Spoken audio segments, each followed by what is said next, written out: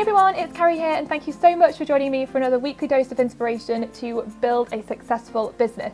So today we are talking all about how to take your idea from just testing it and turn it into a winner. So taking your amazing ideas and making them brilliant. And we are joined by Hilary Rubin, who is a spiritual life and business coach and the creator of the Art of Becoming a Coach training program. So Hilary, thank you so much for joining us. I'm so happy to be here and I just love hearing you speak. I love your accent. Again, I'm one of those people. I'm not an Anglophile, but I love the English accent. Right. So you can keep saying it and doing a few more things. Thanks. So I am so excited to talk to you about this stuff today because we've all got so many ideas, but so many of us actually never manage to turn them into a successful reality. Some of us actually manage to get our ideas out of our head, but then they're just a flop. So, you know, why is it that this happens to so many people? Why is it that so many people struggle to turn their ideas into a successful reality? It's such a great question and I'm really happy to talk about it. You know, going from beta to brilliant, and so many people just take an idea, they think it's brilliant, and it usually is. However, they're in an incubator. They're like, this is what I want to bring out into the world. And they don't talk to anybody about it. They don't even know if anybody's looking for it. And then they go out with this brilliant thing, put up a website, spend all this money, time, energy, and then they launch it. And then or they get out there and nobody wants it and they wonder why. And they basically wonder why, what's wrong with them. And to me, that's the biggest thing that I see with entrepreneurs is like, I don't know what I'm doing, I'm not good enough, and all this other stuff trips up when really that's not the problem. Yeah. So obviously, I know you're going to be sharing tips with us for us all to take on how to actually go from just testing out an idea to making it a winner. But obviously this is something that you have done. So can you share a little bit about your experience with this? Yeah, totally. You know, I was that person who put a lot of things out there, and I would have a program, a coaching program, and I would have 2 people in it. Now, to me, 2 people was a success because 2 people were paying me to do something I never did before, and I wasn't quite sure what I was doing. So it still was a success, but I wanted 20 people. You know, everybody's like, I want 20, I'll be happy. And then, you know, the fact that if 2 people buy, it's great. Still do it because you have to learn to see what you're doing. So I believe as entrepreneurs and doing the businesses that we're doing, we're getting paid to do what we don't know what to do half the time until we kind of get the experience and figure it out. So for me, back in 2012, you know, I'm coaching, I'm doing my thing, and I noticed in one of the Facebook groups that I was part of, so many people asking me how I became a coach. I'm not certified. I went through a lot of other life experiences and other trainings. I was a yoga teacher, and then I just wanted to transition into coaching, and I did that starting back in 2009 is when I started doing it and had mentors and all that. So then it eventually got to a point where I wanted to shift my business, and I noticed all these people asking me, key point, asking me how I became a coach. That's the number one thing, you guys, is like people are asking you for things and you may not be paying attention. So that's just like a little side hint. So, so basically I had over 60 people asking me, how did you become a coach? And so I did a call and I answered it. And I think that actually happened in 2011. So that happened in 2011. 2012, the same thing happened because this online business group, whatever, they asked again. And then I said, who here wants to learn how to create, you know, to be a coach? And there was tons of people. So I emailed all of them and then I spoke to probably 20 of them and I started asking them questions. So tell me what you want. And I had an idea of creating a coach training program, even though I had no idea how I was going to do it. I'm not a left-brainer. I was like, how am I going to teach them to do what I did? But I put that aside. I just had conversations because I was more focused on what they were looking for and if what I was doing was something they wanted. So out of those, I don't know, about 20 of them, 12 of them agreed and they said, yes, I want to do something like you. I want to create my own system of coaching. I want to have my own thing. I'm not interested in a certification. And it was great. You know, 12 out of 20, that's a good number. And so we did a minimal payment. It was like a few $100 and I did a 6-week program. I had nothing created. I had somebody help me break down like what I would do. They interviewed me so then I knew what I did, and I have a program director now who broke everything down. You know, it's good to use the resources of people who do things you can't. And then basically we went from the beta in 2012 with 12 women to making the program a 12-week program, and we had over like about 60 people in the program. Wow. We had about a $50,000 launch, and that was huge. So then from there were a lot of other things that came out of it, and coaching, and now I'm coaching coaches. So it really, you know, as a business coach, it really moved my business in another direction that I never thought that would be the direction I would go in, right? It wasn't like this was part of my plan. Yeah. That's also having a plan. You have to be willing to throw it out.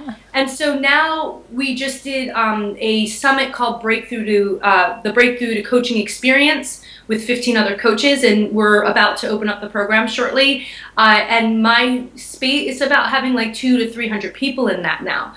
So that's kind of where it is, that now after a couple years of doing it, I'm understanding the business, I'm understanding what's not out there, what people want, because I talk to hundreds of people all the time, because I don't want to have the pressure to come up with the ideas. They tell me what they need, which makes it easier for me to create it. Yeah. You know, I feel for all of us as entrepreneurs. So I'm super excited about it. And I also have a mastermind that I've worked with a group of coaches that now are creating their system. So I didn't know I was even going to be this good at it, you know, and now I'm like, whoa, I actually can really do this. And I really understand my market is, you know, what my market is, non-certification coaches, yeah, and helping people create their businesses. So that would be my, you know, that's a couple years though, right? So, that's not like overnight. So obviously you took your ideas from hearing what people were saying to you by paying attention to what people were asking you. Totally. And then you had this idea and then you thought, I'm going to do something with it. And so obviously you kind of made it into a success now. But if you had to strip it back, what would be the steps you would tell someone else to do to replicate your success? Totally. And I love that question. Overall, the main thing is this: if you're in a rush, go get a job. Because like, if you're feeling the pressure of making money, have something else bringing money in, because it is a creative experiment. Like, I just have to lay that out for y'all. Okay. Mm-hmm. This is not a magic pill. That's a good point. You are becoming a detective. You're a detective. And I would even say an artist at the same time. You're becoming curious. That's the number one thing. So the first thing is identify who you want to work with. And who you want to work with might be really identifying who's coming to you and asking for things, or pay attention in Facebook groups or around you, what people are talking about, where you can step into that conversation and solve that problem. And I know you've all heard this, but it's not like problem. It's like, I want to become a coach. Do I need to be certified or not? That was the conversation I got into. And I'm saying you don't. And you can, but there's another way, right? So it's like, where are you stepping into a conversation, and what are they already looking for that you can help them with? That's number one, okay? Number two is then speak to some of those people. Get on Skype. Have a couple questions to ask them what they're looking for. Find out more information and share what you're thinking of creating, and see if it's a match. Yep, you know, so it's just like, very easy, 15-minute conversation, or sometimes longer. That person may then tell you, well, this is what I did, and this is, and da-da-da-da, and it's like, well, this is what I'm doing. Are you looking, does that sound like something you'd want to do? Yeah, cool. I'm doing a beta, and there's only 6 spots. I'll send you the information with a link. You know, that's pretty much it. And you can then begin to do an outline from your interviews of what your program's going to be. So see, the whole point is the pressure isn't on you having to figure it all out, because everything shows up to you. They're telling you. And then you can do an outline of the content to help you create the program, whether it's free or paid. You can also have somebody interview you, asking you how you did the thing that they want to know, and then help you kind of work that out. You don't need a sales page. You can just have an email with an invitation with the PayPal button, or you let them come in for free. I know many top coaches who have multi-6-figure businesses that their first idea was like 5 people, and it was totally free because they got to get feedback, they got testimonials, you know, and they also, the biggest thing is they got to figure out if this is something they want to do. Yeah. You know, you might have an idea and then realize, I don't really like doing this. And then really, my final tip here would be, is after you go through the beta and you create it, and you can create it as you're going, people are going to be more supportive than not. You get you get feedback, you talk to each person, you get testimonials, you start to make improvements, and you can discover what might be needed to really start to create the next version, right? The beta version to the 1.0 version. And you know, the cool thing is that my program was 6 weeks. Then when we made the 12-week program, we used most of that content, but we reorganized it. I mean, literally, it's now the program's videos, and we put money into it. But we also, you know, people signed up to do it. So we knew that it was in the direction of being a winner.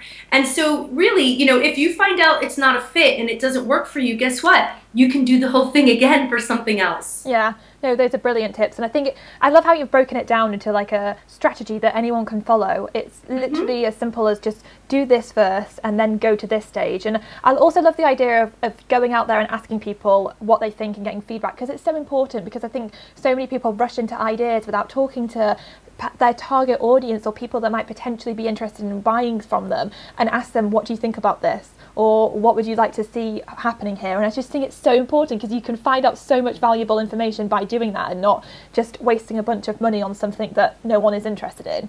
So thank you so much for sharing those tips. I think it'll hopefully help everyone to figure out the formula for actually putting together a beta test and then actually launching it and making it brilliant. So thank you so much for sharing that. Oh, you're very welcome. My pleasure. So if you want to find out more about Hilary, I put all of her links over on the website, but it's hilaryrubin.com. And I'd also love to hear what you think about this. Have you ever had an idea and really wanted to launch it, but then just struggled and not really known how to do the beta testing side of things? Head over to the blog and leave a comment, and I will see you next week for another dose of inspiration.